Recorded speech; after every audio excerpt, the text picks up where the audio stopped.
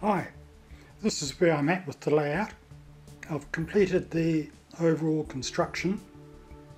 I've done the wiring, and for the sake of this video I've set up a few buildings just to help with the planning aspect.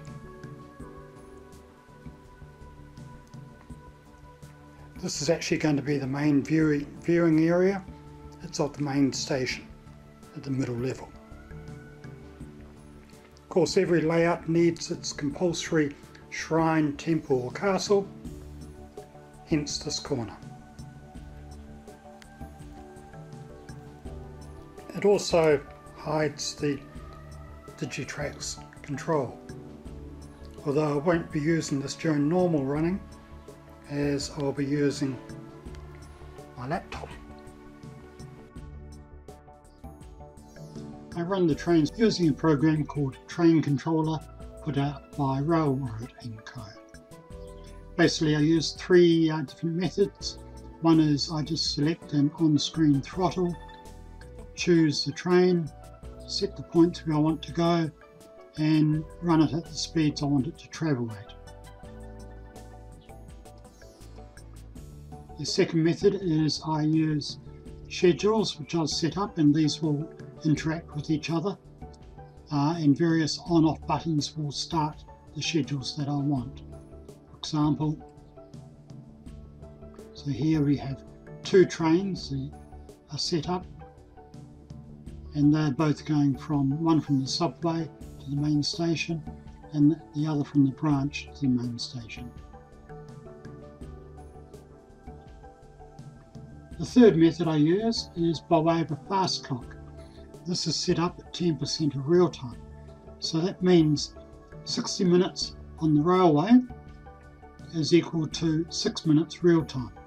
And I might have trains set up on a timetable to depart at, say, 30-minute intervals. The Rapids might depart every 1 hour, and the Limited Express every 3 hours. The possibilities are endless, and I can also manually run trains while this is taking place.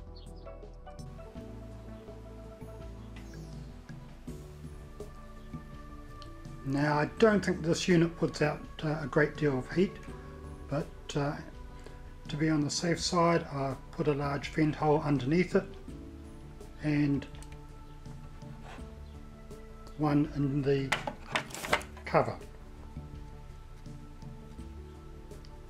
Any hot air should come out through the top and vent itself out through the upper story, just as it does in the real thing.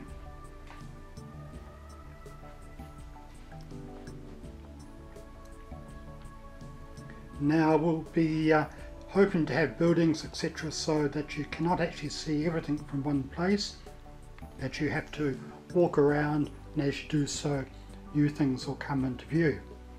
I haven't decided yet on the town plan.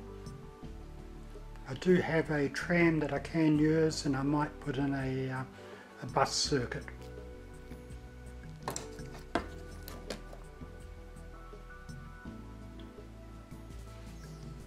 I'll still to do the scenery, although I have made a start in a couple of the corners.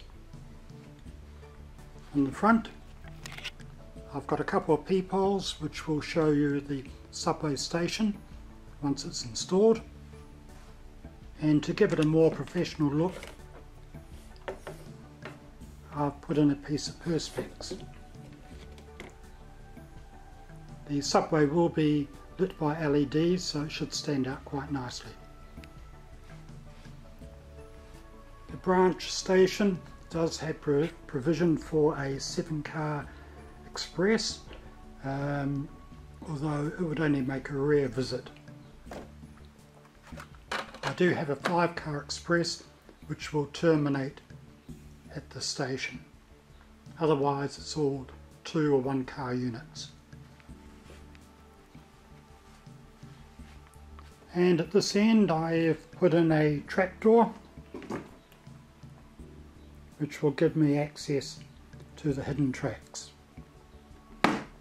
You'll recall in my last video I had problems with the Kato 2-car units climbing a very steep grade that I have.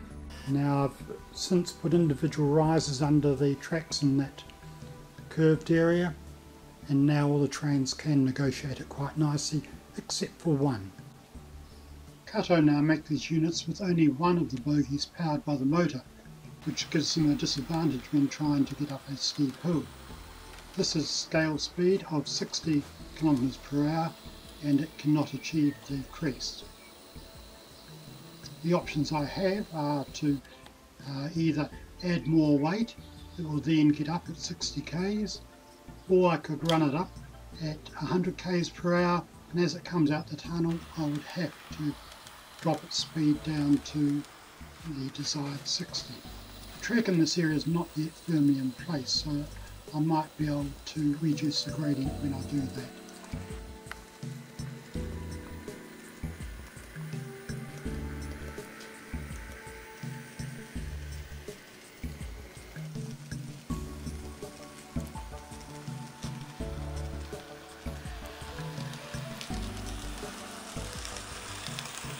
The typical operating session would have a local train running to and from the branch to the main station. This would meet up with another local which would run a shuttle service through to the subway.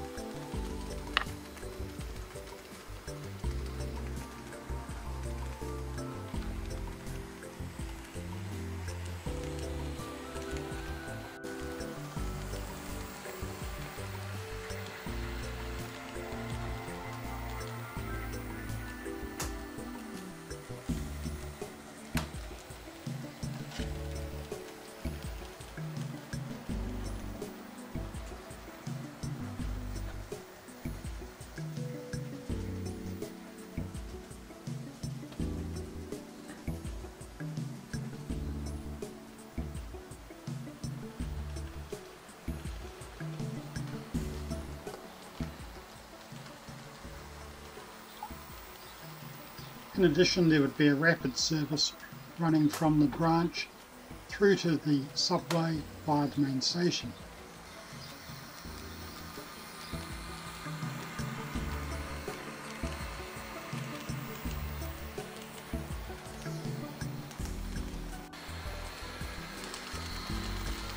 The 5-car limited express would also run from its hidden siding up to the branch.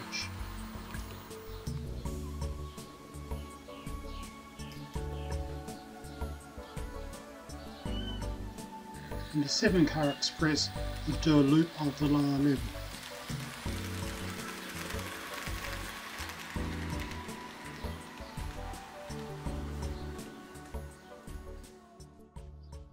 Apart from fitting connectors for the power supply, all the wiring is now complete. There are no major problems.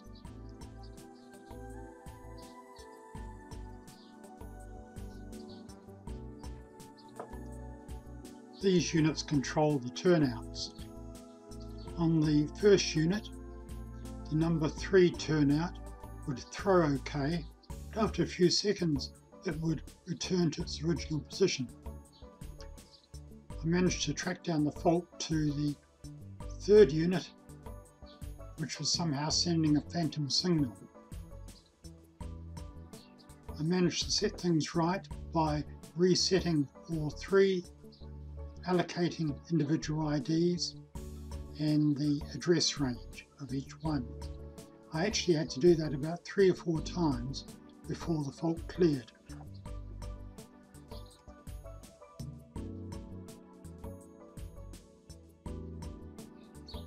I had intended to build this layout during winter of next year, but as you see I've already got a little bit carried away. But the best parts, namely the scenery, are still to be done, and it's something that I can enjoy. Thank you for taking the journey with me.